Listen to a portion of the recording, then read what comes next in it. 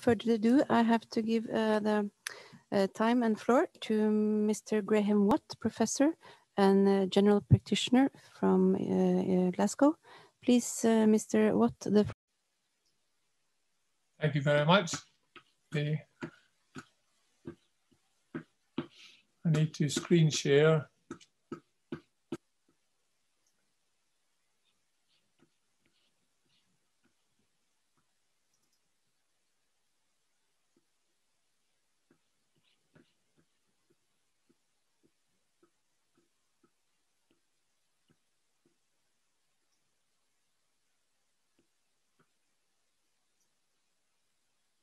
It would be reassuring to know that you can see my screen. We can see your screen. Very good. Okay, I'm just going to get rid of the pictures of people. Well, thank you very much for the invitation and for listening to me in English. If only your King Haakon IV hadn't lost the Battle of Largs in 1263, only 30 miles from where I'm sitting, I might be speaking to you in Norwegian, but alas, it wasn't to be. Now, the Scottish Deep End Project has given identity, voice, shared activity, shared learning, and policy impact to a previously neglected group of general practitioners and by proxy, the patients they serve. And it's my pleasure to share that experience with you. There we are. Now this slide divides the Scottish population into 10 groups along the bottom, with just over 500,000 people in each group, most affluent on the left, most deprived on the right. Premature mortality in blue and multimorbidity in red increase over 2.5-fold across the spectrum. But funding in black is broadly flat, especially in the more deprived half of the population.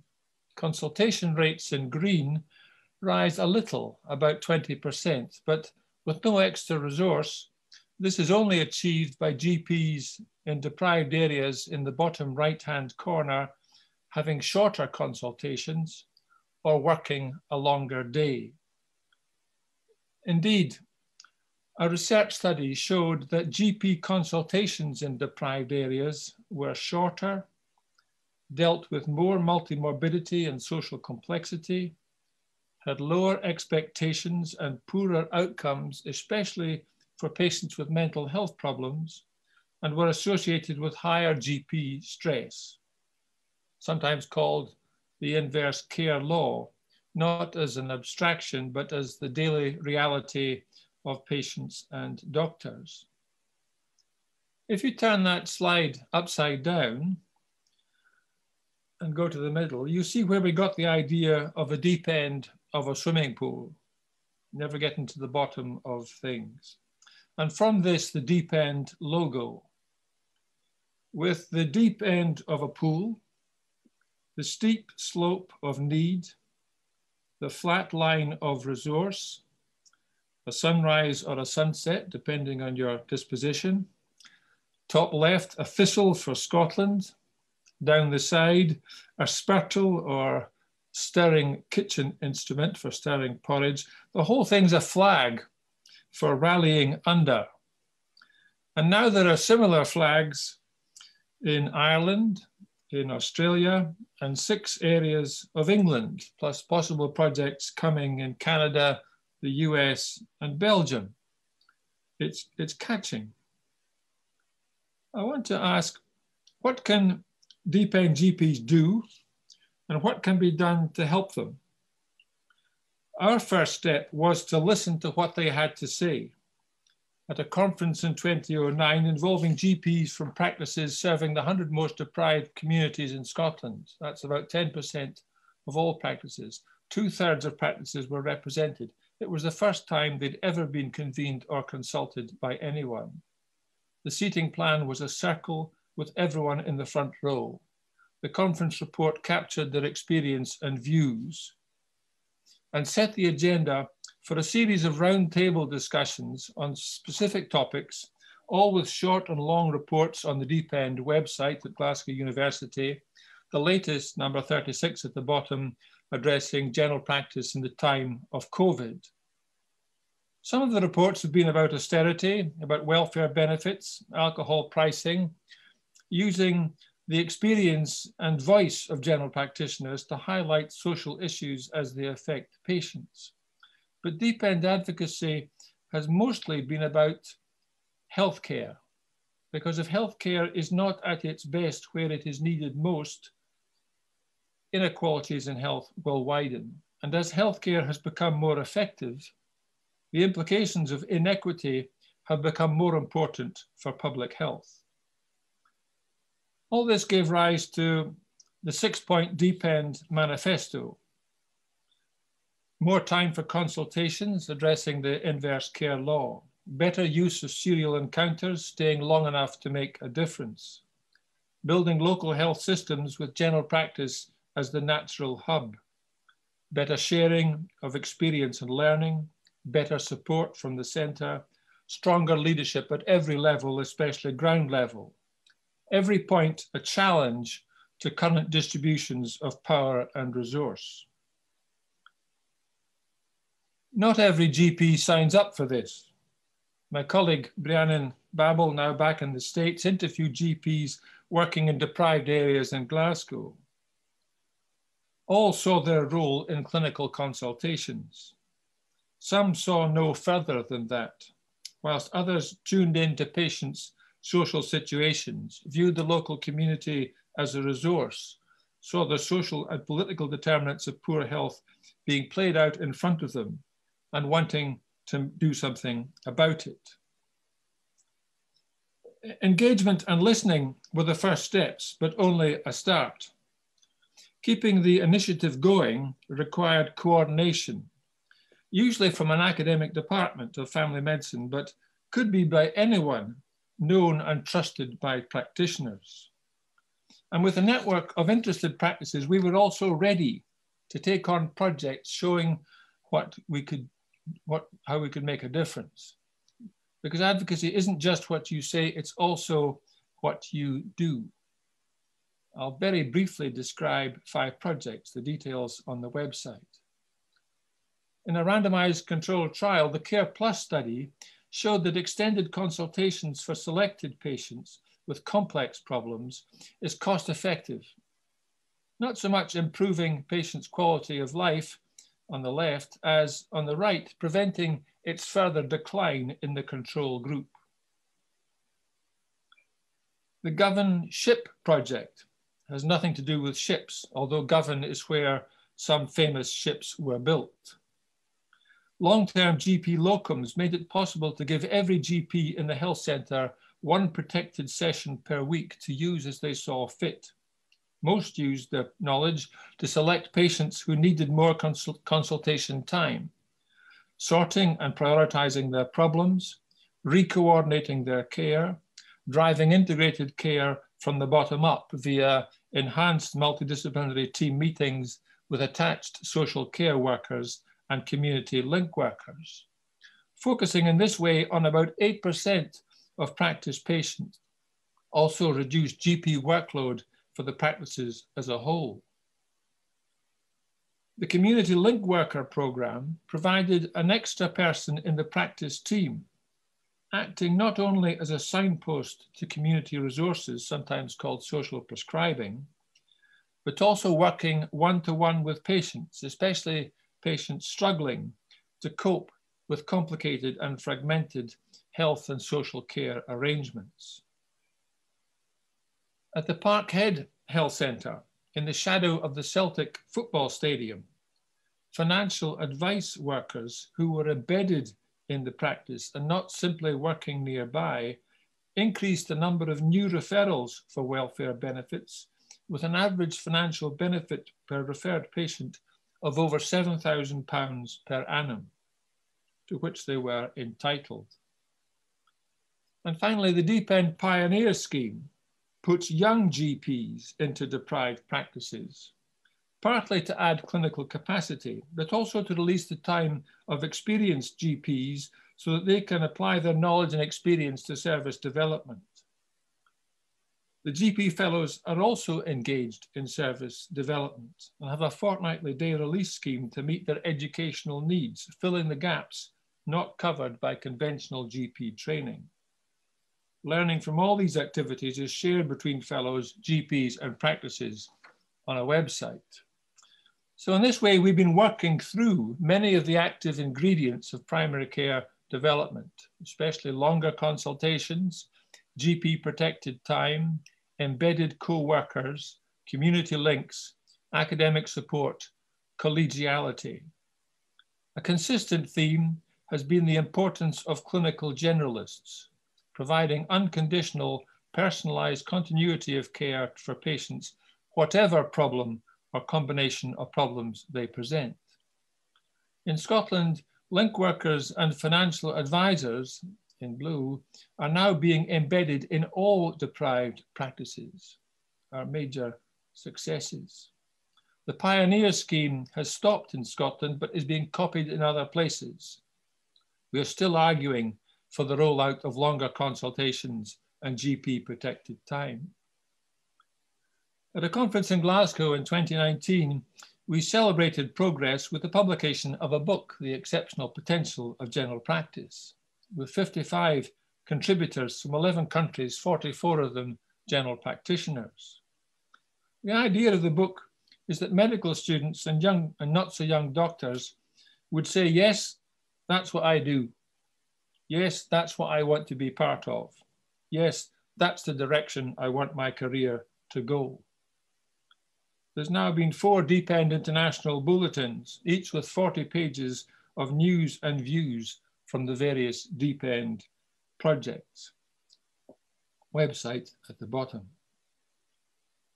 The primary motivation of most DPEND GPs is not to address the abstraction of health inequalities, but rather to improve patient care, closing the gap between what they are able to do and what they could do with more time and resource. This is partly about evidence, but it's also about values.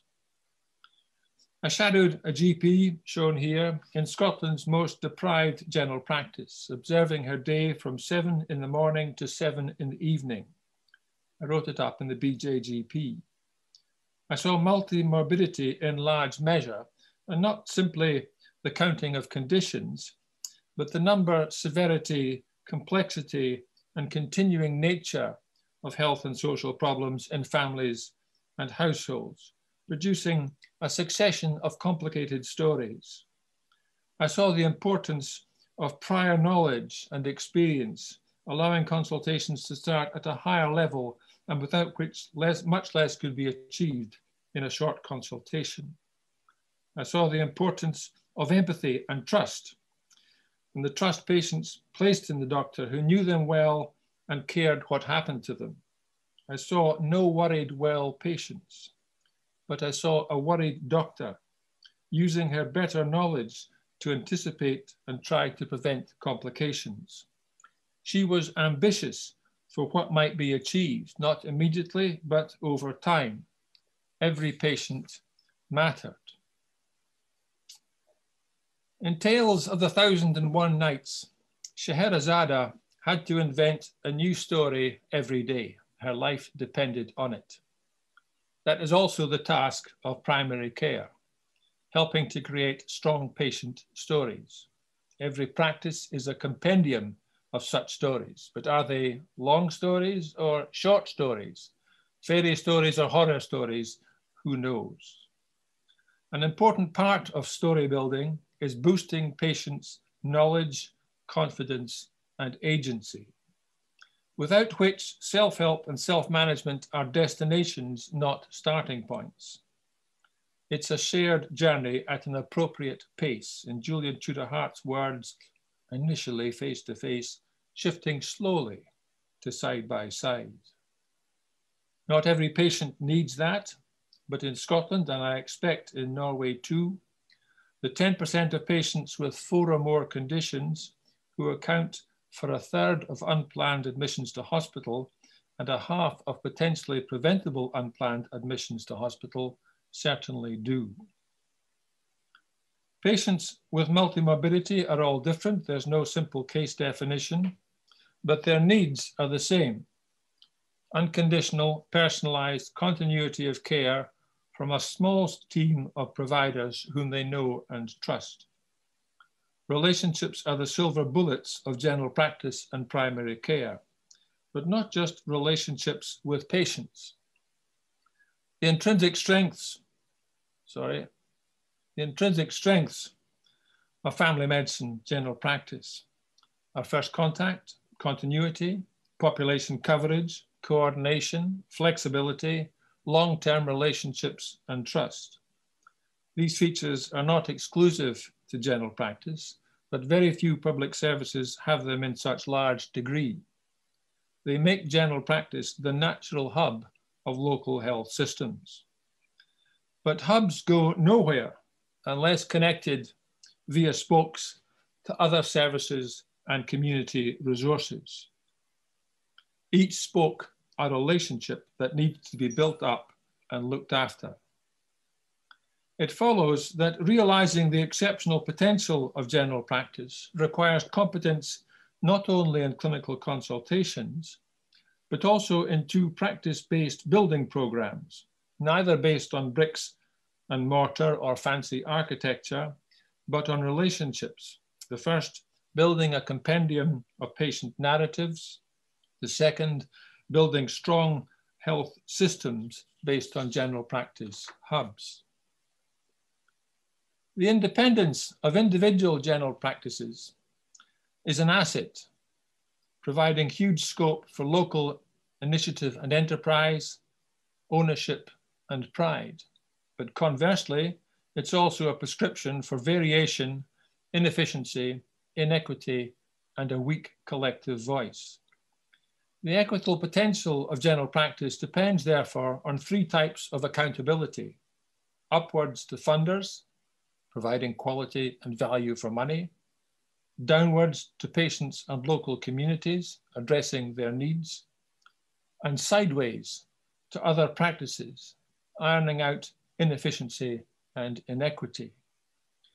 So a third building program is needed, based on the collegiality and solidarity of practices, which requires a variety of connecting infrastructure, support from the center, with resources commensurate to need, with information systems to measure omission and monitor progress, such as the balance between routine and emergency care, the quality of patient experience, the amount of social capital within local systems, educational opportunities to share experience and learning, research and evaluation to establish what works, career opportunities to attract and retain committed practitioners. These programs I have described are needed, of course, everywhere, pro rata, based on need. But if the healthcare system is not at its best where it's needed most, inequalities in health will widen. Healthcare is not a level playing field. Healthcare is built on a slope. And there are four cogent reasons for beginning at the bottom of the slope. First, as we advocated in this Deep End report, number 20, by improving outcomes for individual patients and delivering such care for all patients, population health can be improved and inequalities in health narrowed. Addressing health inequalities is a consequence of such care rather than its starting point. Second, for health service managers, stronger care in the community can prevent, postpone, or lessen crises requiring emergency A&E attendance or hospital admission. Patients can pass through this gateway to A&E at any time, but when they have access to a primary care team they know and trust, when they are confident in their care arrangements, and when the complications of their conditions have been prevented, they choose not to. The beauty of this type of gatekeeping is that there is no gate. Third, for an increasing group of Deep End practitioners, from newcomers to old hands, this is what they aspire to do with their careers. It's the direction they want to travel. And it's the collegiate culture they want to be part of. Here is the Scottish Deep End Steering Group meeting recently. Lots of young GPs, mostly women. They are the future and the beating heart of the project. But finally, and perhaps most important, it's what publicly funded doctors can contribute to the healing of society. The late John Berger wrote a seminal book about general practice called The Fortunate Man, but reviewing the work of the artist Frida Kahlo, he also wrote, in the dark age in which we are living in the New World Order, I don't need to tell you what that is, the sharing of pain is one of the essential preconditions for a refinding of dignity and hope. Much pain is unshareable, but the will to share pain is shareable. And from that inevitably inadequate sharing comes a resistance. Healthcare can be part of that resistance. And we say that the common purpose of the Deep End projects is that by excluding exclusions, keeping everyone on board, and building 3 types of relationship, inclusive healthcare can be a civilizing force in this increasingly dangerous, fragmented, and uncertain world. Thank you.